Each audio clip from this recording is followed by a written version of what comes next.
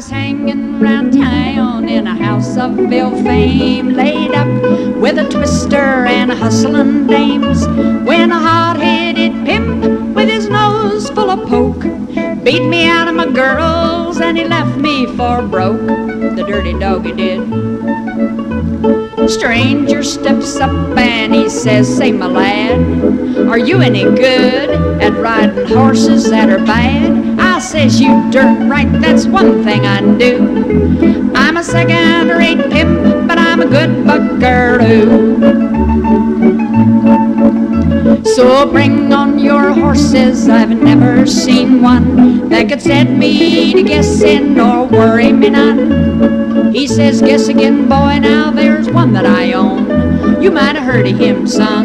It's that old strawberry Roan."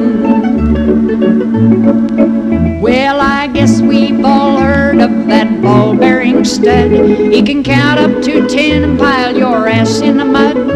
He's the worst pony that ever was foaled. He's 20 years old and he ain't ever been rode. Not ever, never. Now the upshot of it was that I found myself hired to break out some colts that great studded sired. They was hot-headed ponies and they was just like their dad. Most of 'em was Roan and every darn one of 'em was bad, real bad.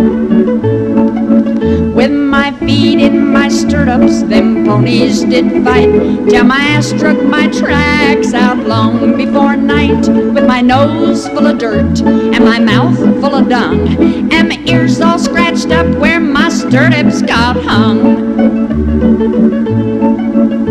Now the boss, he come out and he said, "That's enough. Them strawberry Roan colts are just too darn rough. I am plumb sick and tired of seeing you take all them falls. You go rope that old stud and we'll cut out his balls." Well, I built a big loop and I went to the corral. I roped his front feet and he farted and fell. The boss held his head and I tied his legs. I reached for my knife and I went for his eggs. Get a hold, girls. When I cut his bag open, he let out a moan, and he squealed like a pig while I whittled one stone. All I could locate was one of his nuts. The other one was sucked up there somewhere in his guts. So I rolls up my sleeve and a swimming in blood. I fished for the seed in the guts of that stud. Now I thought I'd found it when I felt something pass. It was only a turd on the way to his ass.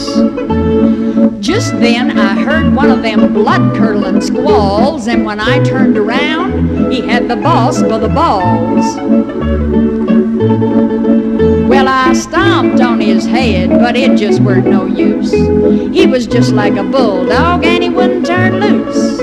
So I untied his legs, and he got to his feet. But the boss's voice changed, and I knowed he was beat. Oh, that strawberry Roan, I'd advise you to leave him alone. He's a hot-headed pony with only one fall. But the boss